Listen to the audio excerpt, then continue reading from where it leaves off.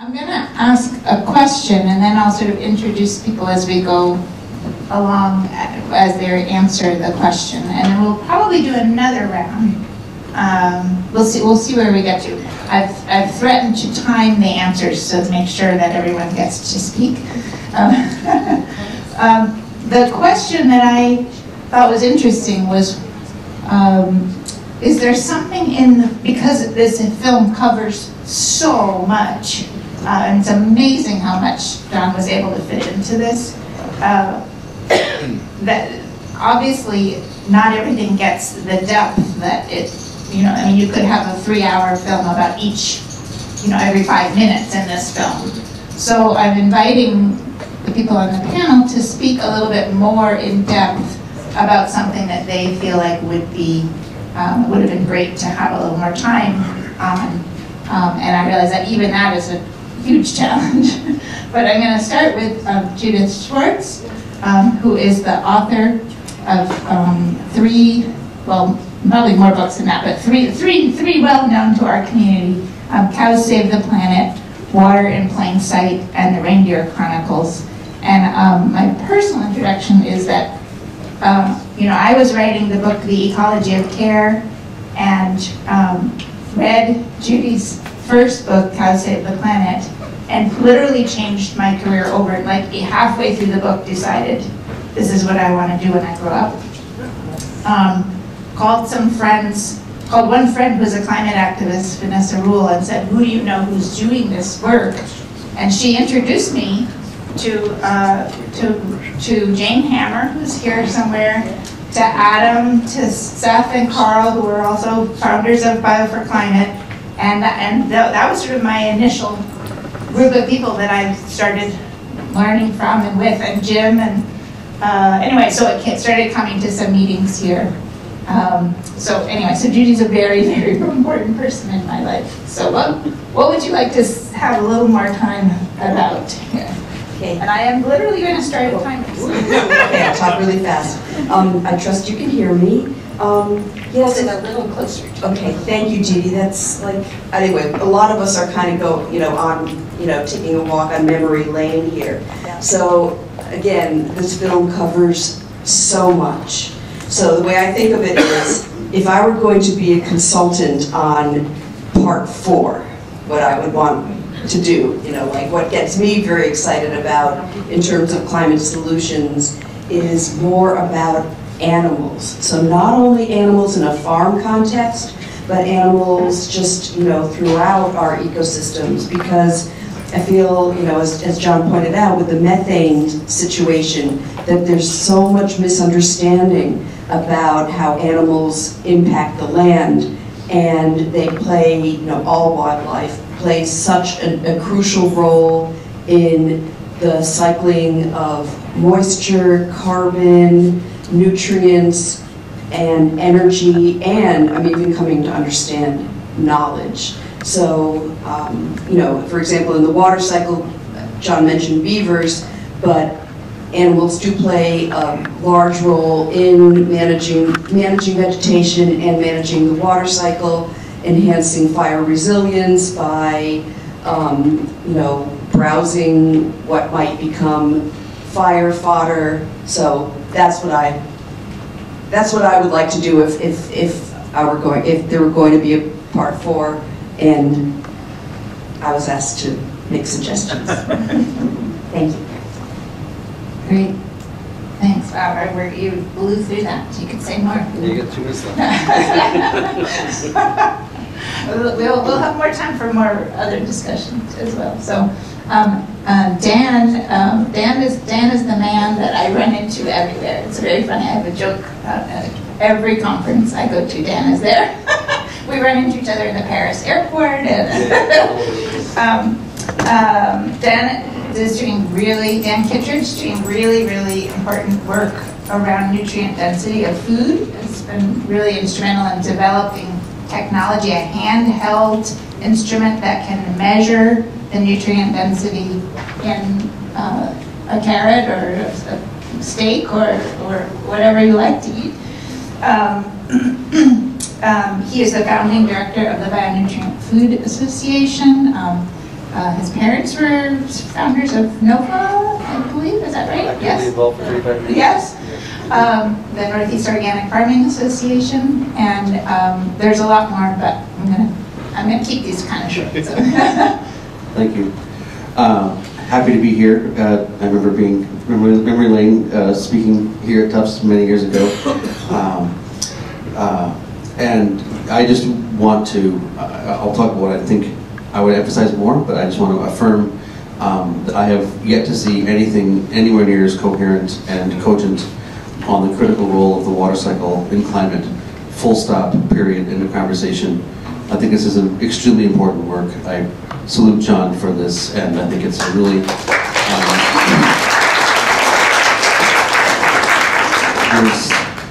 this is extremely important insight and understanding that are not part of the common conversation.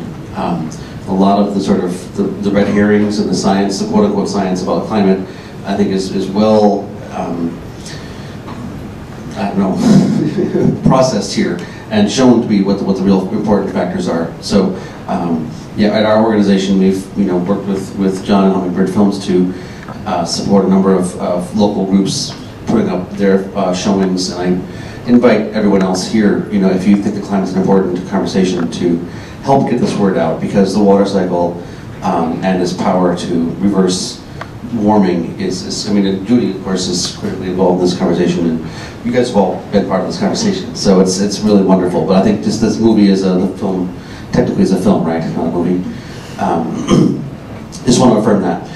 As far as what I would focus more on, my personal passion is, of course, the quality of food.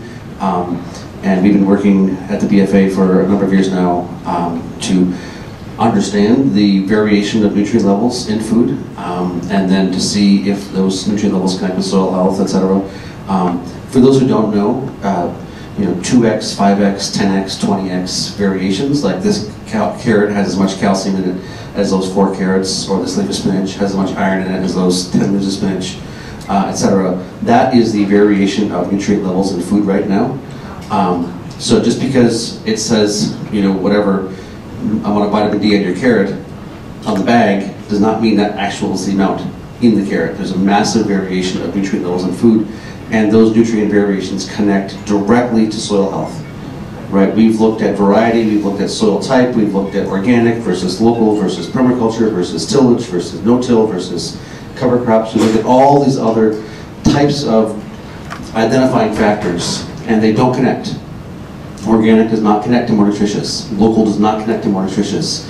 No-till does not connect to more nutritious. Certain soil types do not connect to more nutritious. What connects to more nutritious is more soil life. The level of respiration of microbes in the soil is the thing that correlates with nutrient levels in food. And so, from my perspective, having all these insights about how we can work with nature to create a healthy environment is great. For me, the question is, how do you drive that? How do you bring it to scale in the dominant paradigm of the culture we've got right now? And so our thought is, if we can help people choose the food that's more nutritious, like there's 3 bags of carrots on the shelf. One's 20 out of 100, one's 40 out of 100, one's 80 out of 100. If you could take your smartphone, flash a camera at the carrot, not a QR code, but actually the carrot, and read the nutrient levels in each of those bags, I'm guessing people would take the 80s and leave the 20s. And you might tell your friends that this variety, whether it's Bunny Love or Bolthouse Farms, is better, and they might take those also. And our thought is, if all the 80s leave the shelf and the 20s stay there, maybe the supermarket produce manager is going to order more of the 80s and not order any more 20s. And so the idea is to align economic self-interest with ecological self-interest, with health self-interest, right? We understand nutritional deficiencies are foundational in chronic disease. Chronic disease is at epidemic levels across the board. So we can really align the environment and our own health. So that would be what I would focus more on. Thank you.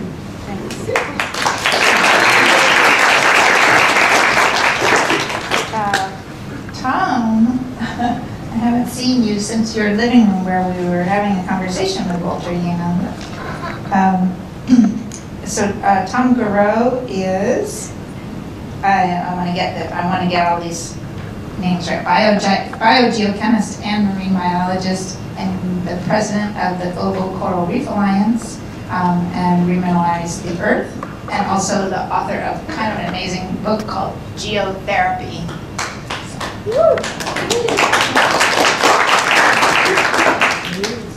Yeah, thank you, Didi. It's a pleasure to see this movie. I know, am I speaking loud enough? Can I go here? Hold it close to your Closer. Yeah. Sorry about that. I want to congratulate John on this incredible movie. It's, what I love about it is all information. It's full of educational material for just about anybody. And I wish it could be shown in every high school in this country and around the world. It's really important, all right? So it's really, I like films that are full of information. I'm not here to be entertained. I want to be informed, and this is one of those great movies. The other thing I want to congratulate him on is the incredible photography. And I now know it's not all his own, but it's still all incredible. All the good stuff. Congratulations. So I want to say something about what we do.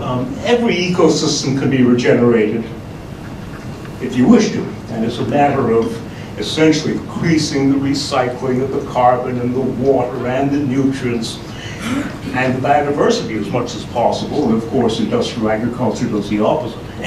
And the sad thing is, when we talk about regeneration, is that there are lots of people using our words for opposite ends. So for instance, Big Ag is very much into the notion of regenerating landscape. They mean they're going to first cut everything down, herbicide it, plant a single clone of herbicide-resistant fast-growing trees, and they cut them all down and burn them to make energy and pump the CO2 into a hole in the ground, like an oil well, so they can get more oil. And that's quote, carbon capture and sequestration, and is what Big Ag is moving towards, and they're presenting it as a regenerative solution, even though it destroys biomass and destroys biodiversity and destroys the soils. Tom, hold the mic close. So we do have people using our words. Sorry, I need to be louder. Excuse me. Turn your head, you said the microphone. Yes, okay, sorry. So I do want to say something about what's happening this year. As we all know, this year is the hottest year in history. It's so far hotter than anything else that the modelers are all shocked. It's warming up much faster than the models indicate that can happen according to their models. But it's no surprise to those of us who work in the natural world. So I just want to say, how what is happening this year is triggering tipping points and negative feedbacks on climate change and making the situation far worse. And that's why it is making it so much more urgent. The reason it's gotten hotter so much more quickly is because of ocean circulation changes. Instead of that, 93% of the heat goes down to the deep sea, into the ocean, so we don't feel it. Okay? It takes 1,500 years and then it will all come back to us. But at the moment, we're not feeling the heat. If the mixing of that heat down to the deep sea slows down just a tiny fraction, the whole surface of the Earth gets warmer quickly. And that's what's happened this year. And there's been a big jump in temperature. It must be due to changes in ocean circulation. Now, what that's caused, among other things, in the Caribbean, we've never had the water so hot so long over such a large area. I'm just back from Jamaica yesterday. It's my home island. I've dived in Jamaica for 70 years. I've been warning for 35 years what would happen if we didn't control global warming. Our reefs would overheat and die. And that's what's happening right now. All our corals are completely bleached from heat stroke, and they're dying. They're dying. And that's happening over the entire Caribbean region. We've never had it so hot, so long over such a large area. I've been following this from the very first event and warning people. But that's what's happening now, facing mass mortality, mass collapse of the most critical marine ecosystems on which all small islands depend for food, for economy, shore protection, everything else, biodiversity. So we're really at a crisis with temperature. Another example of that relates to the Amazon. The Amazon is having the worst dry season in its history right now. I spent a lot of time working in Amazonia in the past, and the rivers have never been drier. That means the plants are no longer pulling down CO2, but decomposition is putting it back into the air. So it's going to have a huge impact on the global carbon cycle. We won't know until the drought is over. The drought has moved from one end of Amazonia to another all summer long. It's been a catastrophe. Now, other places are trying to. Panama, the Panama Canal's drying up. That's your 5 minutes. That's your 5 minutes. There's much more to say, because it's really a crisis. We have to start solving the problem now. Not wait any longer. Thank you, Tom. And thank you so much for everybody here for your work.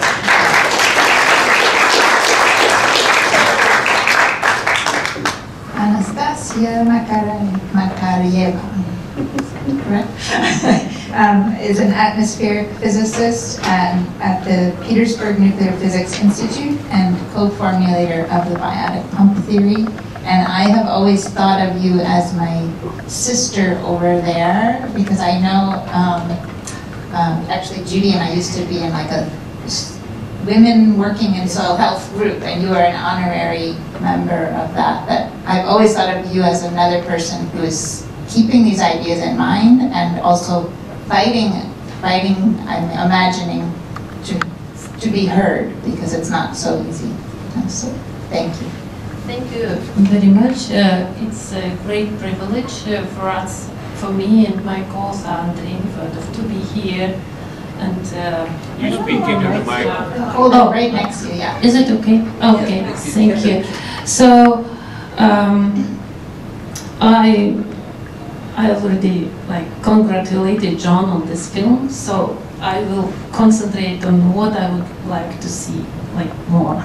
So it is about regenerating life, but it is important to understand and to decide what are we going to regenerate and for which purposes.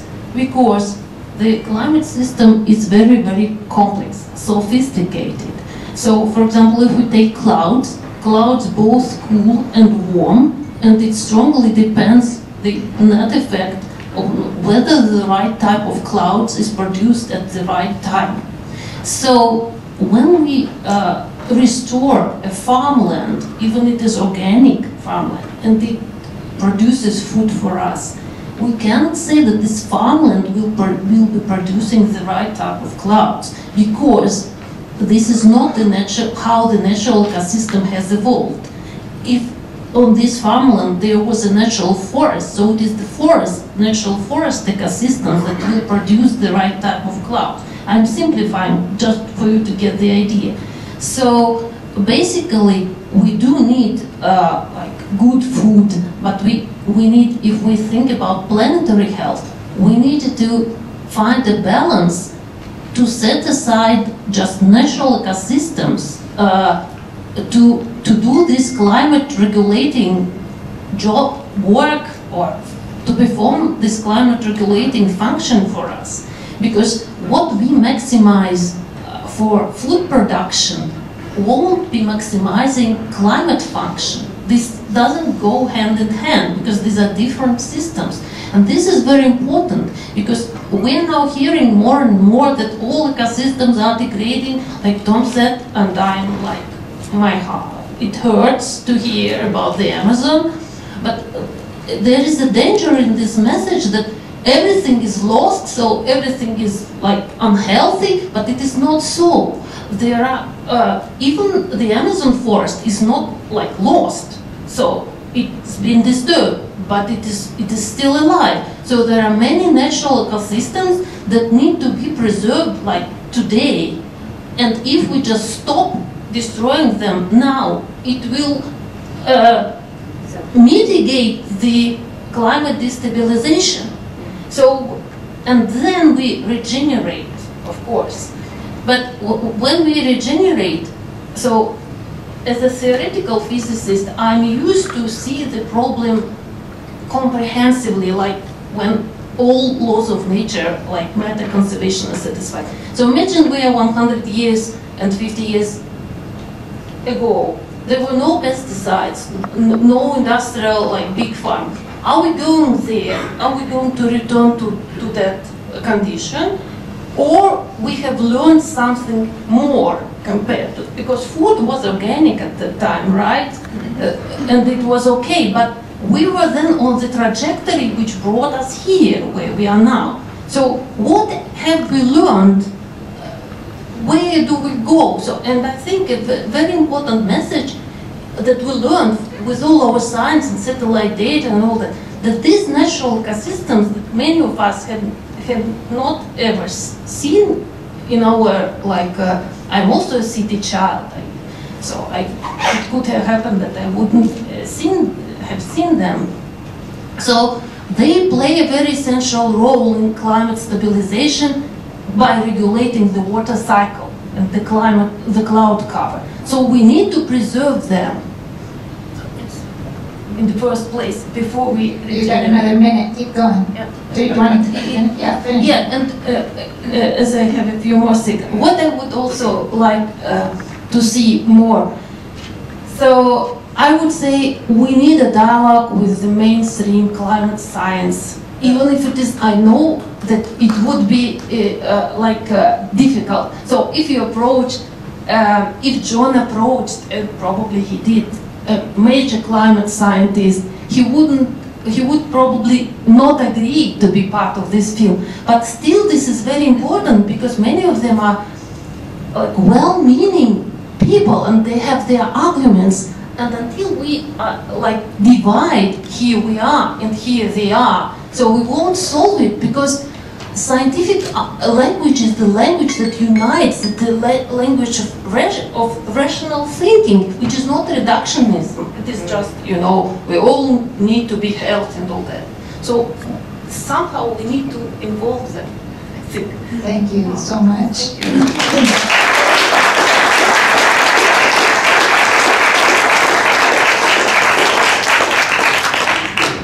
I will add a little here. That one of the things that I've done over the last 3 years was to sit on a state-appointed working group that was looking at payment for ecosystem services. And this working group, this was in Vermont, it came out of work that a group of farmer watershed groups had offered to basically be hired as watershed contractors to restore the water cycle in Vermont. And they approached the state and said, we know how to do this. And the state said, great, we'll set aside some money and you develop a plan. Well, that working group that I sat on, meeting every 2 weeks for 3 years, within really the first few weeks, I think probably even before it was set up, had folks in there who it sort of gradually became clear to us that we were being used as kind of the guinea pig testing ground for these things on Wall Street that were rolling out during the pandemic. One was water being a tradable commodity, and the other was this new asset class called natural asset companies. And a lot of what you see as that is being very, very beautifully greenwashed, as we want to pay you for your forest carbon if you own some woods, or we want to pay farmers for what they're doing to restore soil. I'm very much in favor of farmers getting more money, and I'm not saying that every plan is not okay. Like there may be some people who can think here, but the way that it is playing out is like another whole wave of essentially land grabs and colonization and control of land. And so we finally, after just being mystified for these 3 years as to why, whenever we bring something up, that like the conversation goes here, why in a consensus-based group is there a steering committee that is setting the agenda and inviting the speakers when we've never been asked? Why did nobody say that we were hiring a research group and it was an inside person who got hired? And lots of things like that. Finally, like really right at the very end, a small farmers group that had been meeting through the whole thing had proposed a plan that basically scrapped the whole payment for ecosystem services thing and said, let's just take this money and give it to farmers who are already doing conservation. And that was what we decided to do, but it was very skin of our teeth that worked out that way. Again, very last minute, there was a report to the legislature that had been written that explained that we decided not to do a payment for ecosystem services, but the rest of the report read as an advertisement for the financialization of nature. And so, so basically I stayed up for 24 hours rewriting the report at the very last minute before it squeaked in, so that it was actually explaining why this was not okay. But I just want to say that this is, you know, when John talks in the film about about the capitalism and the you know, corporatization, etc. We've gone even beyond the, you know, the GMOs and etc. This is, it's unbelievable amount of financial control that is hard to see. So anyway, I'm a little worried that our panel here is becoming sort of doomsday-ish,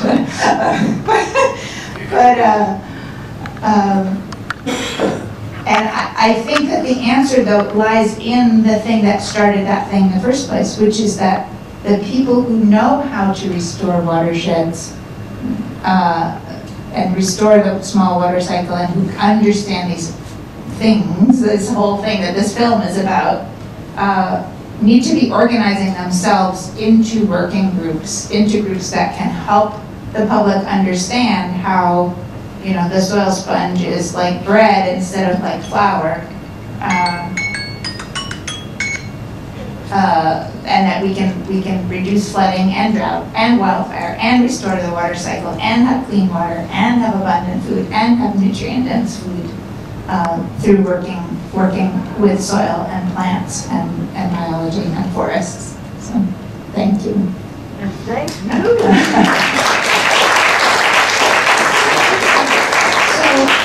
So we're going to do one more quick round, and then we'll still have plenty of time for you. I actually have a question for all of you.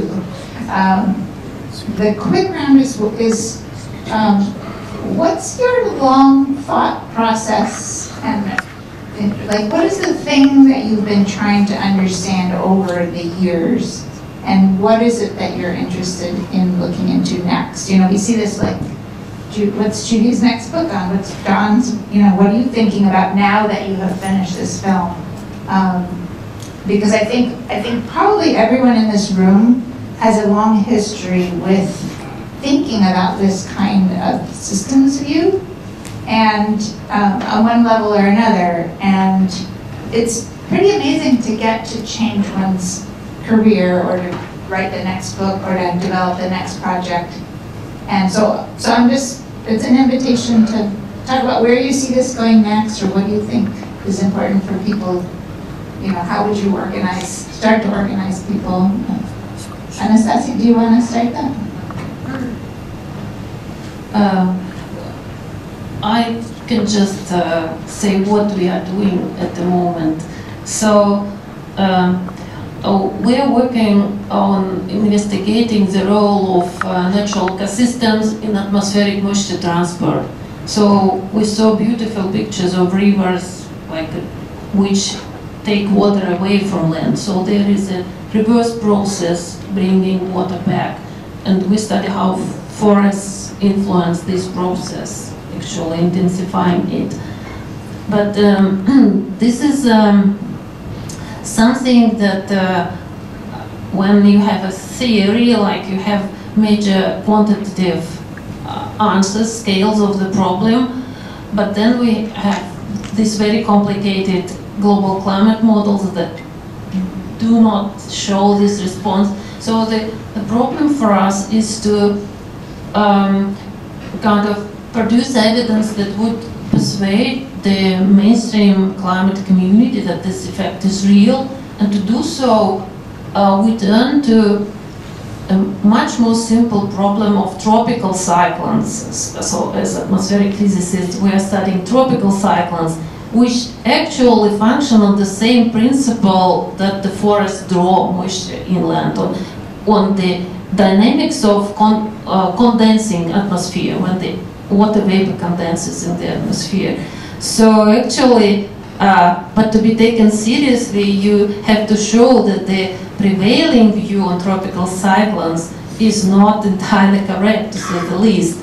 And it is not very, not very easy for outsiders, because we do not belong to the tropical cyclone community. But so this is like a very sophisticated strategy. When you look at it from outside, it has maybe little to do to the protection of forests, which is our ultimate goal. But we are moving very steadily and can happily report some success. So this year we published a very detailed critique of the current theory, so like clearing the ground, and we are now working on the next paper just to, you know, to show how it works in reality. So we're like, I think we have like found an Achilles heel of the established views, and we can like hit it and make a hole and then penetrate, and then this new understanding will flourish. So it is like a conspiracy plot. Don't tell anybody. Nothing is leaving this room except a link to the movie. Tom, what are you working on? Yes, well, politicians still don't understand the magnitude of the problem because they haven't felt the heat yet. And we haven't yet either. It's barely beginning. That's the important point. This year, the pollution from forest fires to the atmosphere was often from Canada. It was about as much as China's industrial production. Oh, sorry. Okay. The forest fire pollution from Canada to the atmosphere was about as big as China much of this year. Right now, Borneo is burning, Australia is burning, so there's forest fires in Africa and in Bolivia right now. So in fact, they've just had a massive increase in air pollution this year. The other thing is that the ice caps... Sorry, okay, this is better, huh? Oh well, sorry about that. Okay, the ice caps have never been smaller, and that's causing another albedo feedback, is accelerating warming. And in effect, if we don't increase the size of the ice caps very quickly, we're going to have runaway overshoot. We'll pass the tipping point for coral reefs, and we're going to pass many more. So there isn't really more time. We're going to start regenerating, but it may be too late for that. It's certainly too late for coral reefs, I'm afraid to say. And there'll be more and more ecosystems that will collapse, but we need action right away from governments, and we're not seeing it. What we're going to face in COP is the oil industry in control.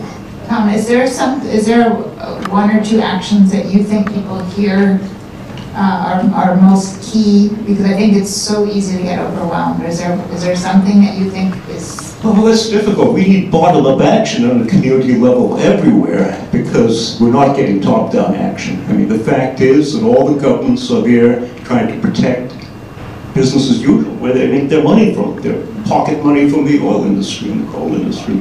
So they're not doing anything to help. They're just playing with words, and they're refusing to act. I first want to push back against what you're saying, because I think it's basically entirely antithetical to what the point of the movie was, which is it's not the level of carbon in the atmosphere, it's the water cycle and how that water cycle functions that affects the heating. And as I understand from the last 500 million years, if you look into geological timescales, the average level of carbon in the atmosphere has been, thousands of ppm, and the temperatures, have been colder at other points in time. Carbon is not the gas that connects primarily to temperature in the atmosphere. I think that's a central point of this movie. So I just want to push back against that point you're making. And I would just agree also, Didi, I talked to someone in Vermont recently who was telling me about how this work was being done effectively to colonize nature, like properly, own and and control and charge rights for and all this kind of stuff. I feel like it's a massive land grab. So I question the whole carbon as a problem conversation. I think that's the essential point of this movie. I think it is a red herring upon which many people have been, you know, you know, what's it, the dog sees the red herring, smells it, and goes off the true path, the true track. So I just want to push back against that whole carbon is the problem conversation. To the point of solutions, my work is foundationally connecting soil health and human health through food and nutrition. And there's you know, we've been working on this since 2017. We've run thousands of samples of crops from dozens of different types of crops, from hundreds of farms, from multiple continents. We've been looking at hundreds of different microbes and biochemical compounds and overlaying management practices with soil metrics, with human health metrics, you know, feed the person this and see what happens to them. And it really looks like you only get food that has nutrition at high levels, which correlates with flavor and aroma, because we are evolved as animals to discern what's good for us, and a carrot that tastes like a carrot is good for you, and a carrot that does not, is not. A tomato that tastes like a tomato is good for you, and a tomato that does not, is not. Right? A peach that tastes like a peach is good for you. Right? All these things, there's various nutrient levels that connect directly with soil health, that connect with the water cycle, connect with climate positive effects. And so, as far as we're concerned organizationally, let's focus on feeding ourselves as well as possible, and our neighbors. If we simply focus on food that is more nutritious, that by definition pulls through from an economic standpoint the management practices that will reverse this dynamic. So I would say focus on solutions, focus on nutrition, focus on food, and see if we can get all the market credit stuff out of here. Right? As a farmer myself, I make more money when my plants are healthier than I'm ever going to get for carbon credits for, you know, a couple acres of vegetables. Right? I mean, it's just the net market profit incentive for getting a premium for quality is way more than any of these schemes is ever going to give you for the carbon credits or the ecosystem service credits or whatever. So I say let's focus on the food itself and get everything else out of the equation, because that seems to be a wonderful biomarker connection. Thank you.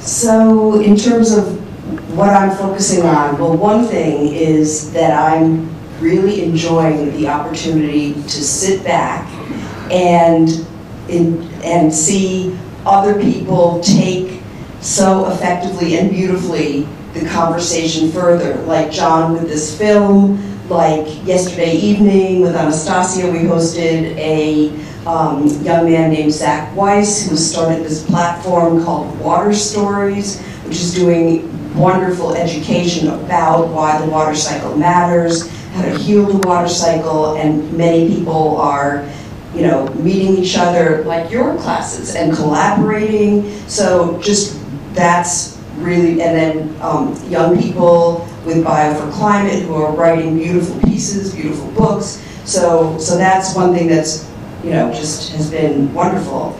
And so I'm focusing more on the human side of all of this. And one aspect relates to what Anastassia was saying, to talk to climate scientists. So I've been having an experience engaging with people who are very much of the carbon is everything story. And what I'm learning, and I kind of knew this, that it's not about facts that's going to convince people, but listening to them and helping them feel comfortable enough to accept that maybe what they've devoted decades to isn't 100% right. So that's an interesting process. So dealing with people, understanding their fears of change, fear of being wrong, you know, just all the things that we hold and kind of keep us in our little boxes, and kind of working in my relationships, my working relationships, And as a kind of coach, I'm doing climate coaching with young people because I think it's so important to help young people feel a sense of agency and hope and see where they can fit in, because one way to move through this very difficult time with greater ease is to feel that you can be part of the solution. And I want to help people, especially young people, be able to find that pathway. Thanks, Judy.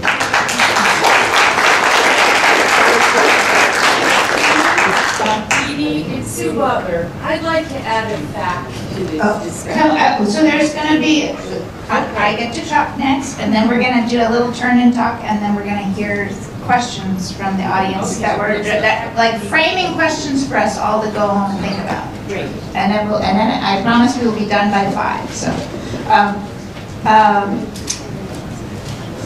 So I just want to really strongly recommend reading an article called Miyan and the Mystery of the Missing Mediterranean Storms, which Judy wrote about long ago.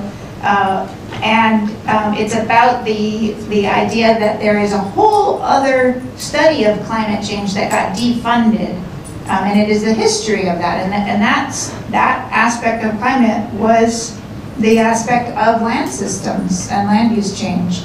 And that article does a phenomenal job of tracing some of that history through time, which I think is an untold story and is a really key piece of what's important here. Repeat the title. It's called Miyan, or it looks like Milan, M-I-L-L-A-N, M-I-L-L-A-n. And if you put that in and Rob Lewis, it'll come up. And it's on the Bio for Climate website. Oh, okay, well, there you go. His Substack is called The Climate According to Life. Oh, yeah.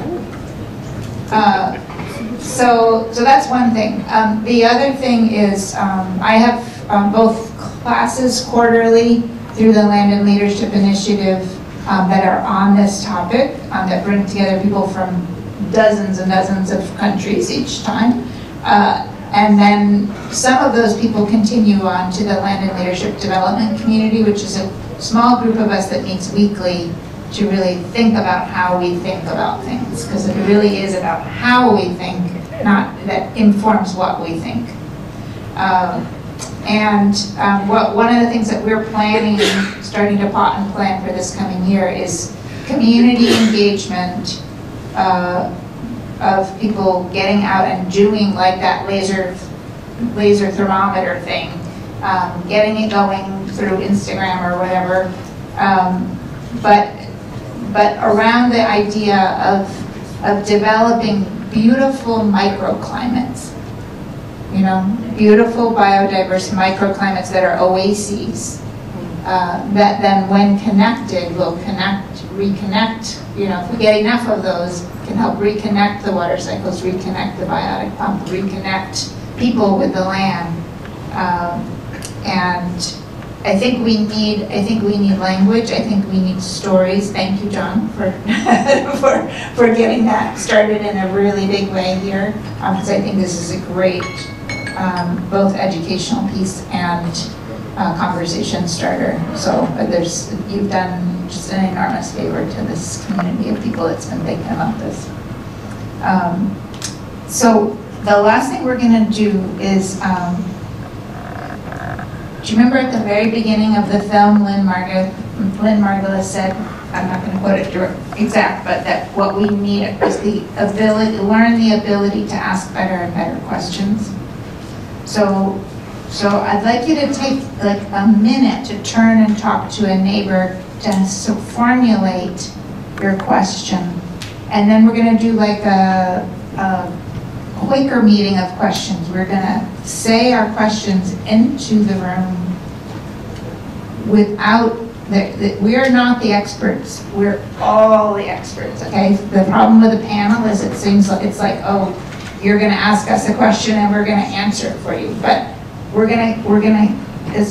may not get every single one, but we're going to try to get all the questions. If there were some index cards around, is that what you're holding up, or is that a finger? Oh. Because you talk so much about educating. But we are here, you know, the older generation. I think it's time that we create a discipline in high school.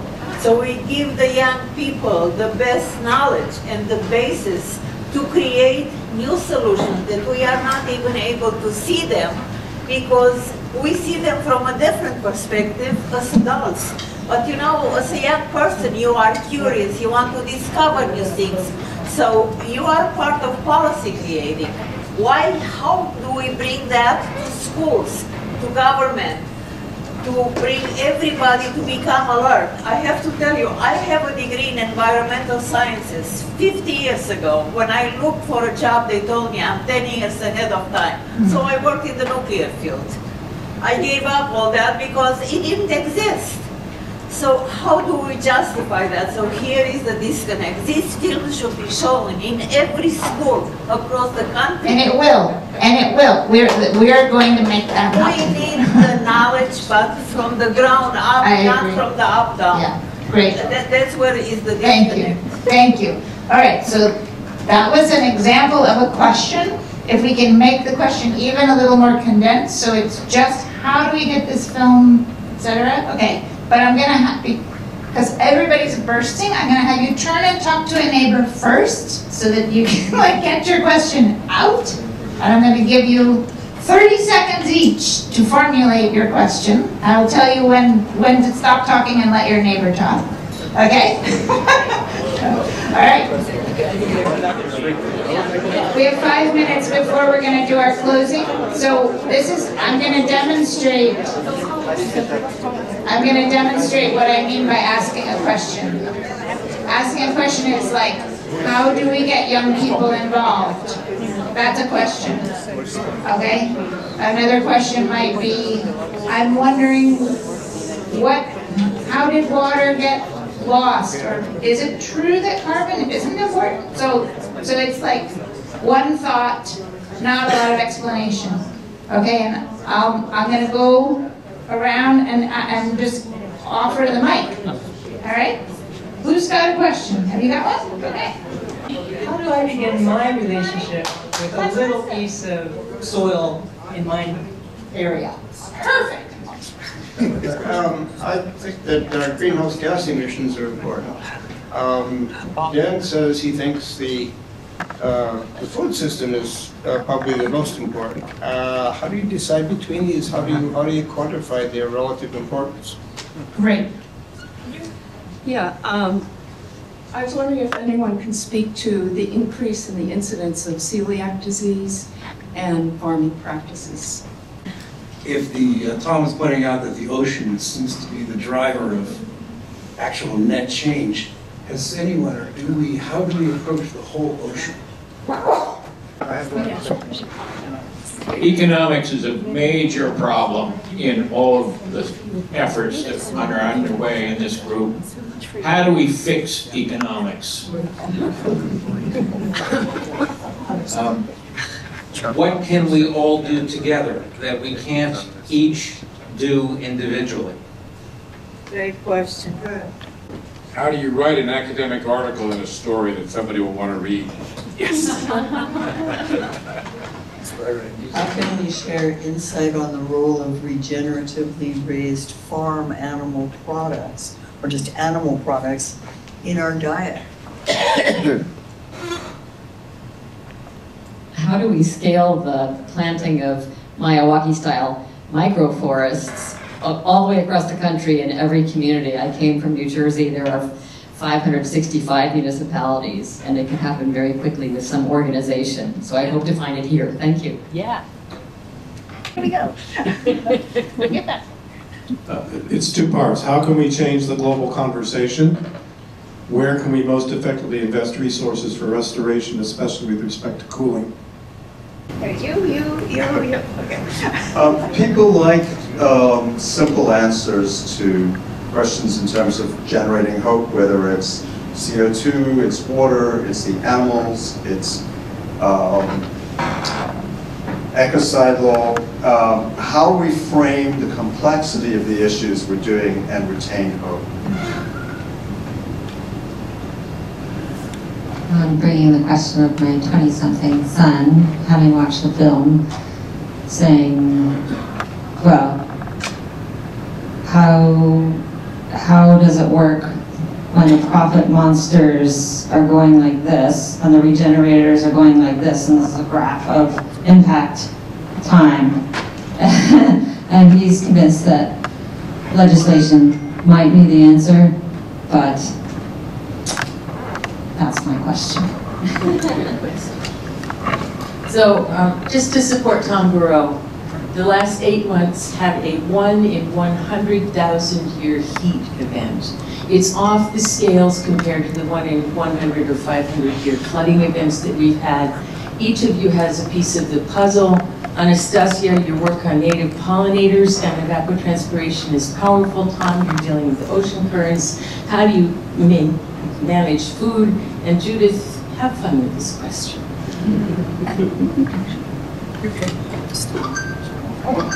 To get money and how do we get money and corporations out of politics? How does the church or any religious institution or even a homeowner make their best decision about investing in renewable energy or buying the vacant lot?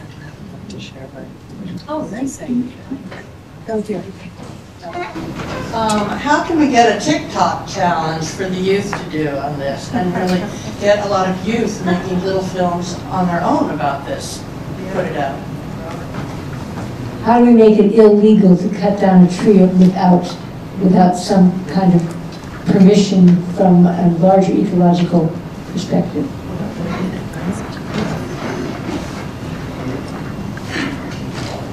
How do we engage people to take better care of their neighborhoods? Yeah. How do we change the market paradigm?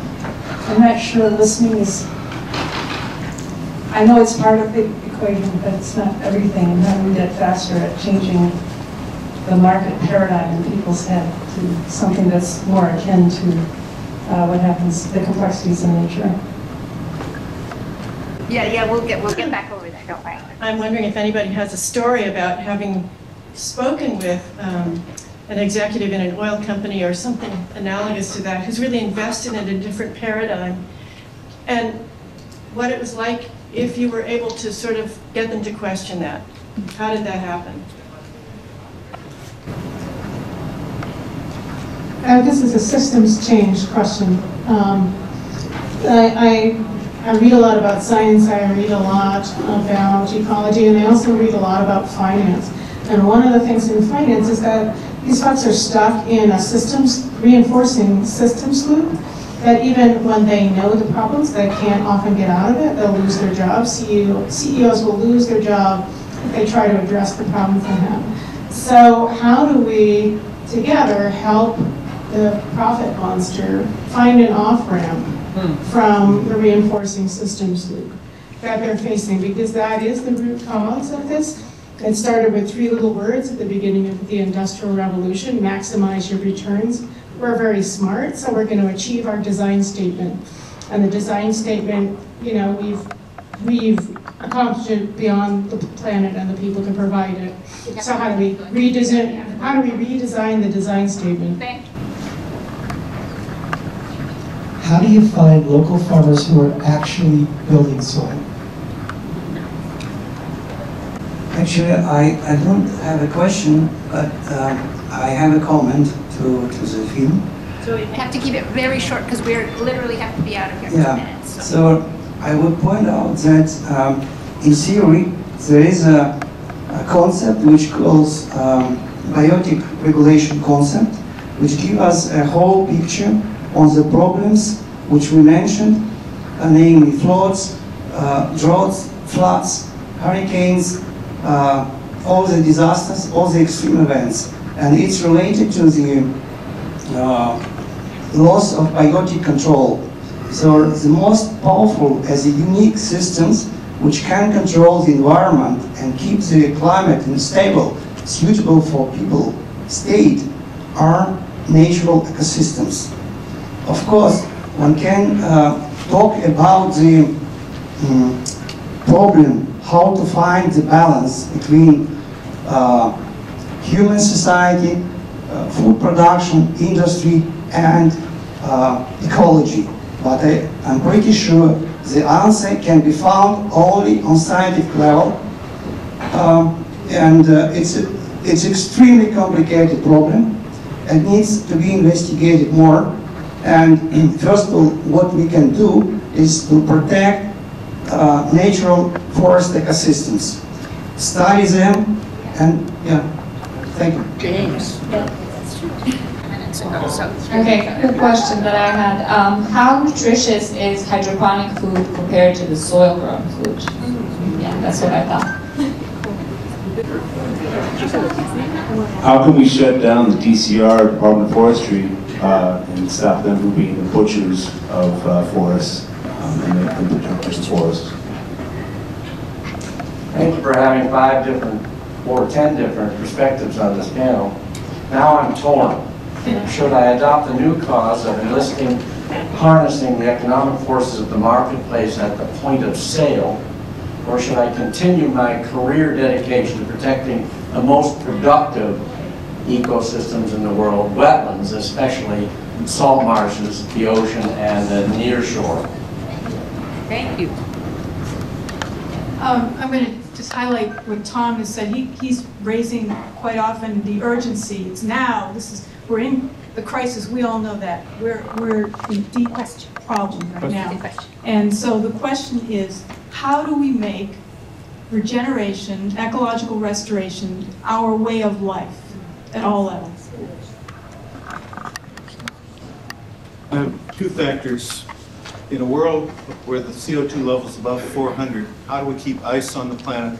And how do we have shells for shellfish like corals and oysters? Thanks. 8 billion people get up every day and are part of this global economy, which is extremely extractive. What is the first step that we can take to build a more regenerative economy? And Didi and others, it seems to me the thing you built up about a small group of people thinking out a problem, but also working on a report to the legislature about the watershed systems, that's one thing that I feel needs to happen everywhere. And the same with the interworkings of financial interests on all of our resources. That's it. I want to reiterate one of the last points in the film, which is do no harm. And our human brains are programmed to do. We have a lot of neurons, they want to do stuff. And it's really hard to figure out where we shouldn't be doing things. But the first thing we need to do is have an unbiased, multidisciplinary, compassionate conversation about what are our ecological lifelines that we shouldn't be messing with. Then we can figure out the rest of the areas that we can put energy and farming and housing and all the things we need. But without that plan, we are chipping away. How do we make that plan? Sorry, that's my question. Oh, and I have the handouts, sorry, if you want those. There's a historical example that we should examine. In 1942, victory gardens began in the United States. By 1944, harvest, it produced 1/3 to 1/2 of all fruits and vegetables grown in the United States. How do we do that now? We've done it before, we can do it again. Well done. How do we mobilize some of the feeling in this room to work together to accomplish something that will actually speak to power? Tom keeps mentioning again and again, we've got to change how the legislature acts. They're not going to change until their feet are in the flames. And we've done it before. Got to do it again. Who wants to do that? Sign up somewhere here. Just a quick thing, speaking of signing up, if you want to go back to our table, we have bills in the legislature right now to save about 9% of Massachusetts forests, permanently protect them. So that's the kind of urgent stuff I think we need to be doing. Anyway, thanks. And the farm bill.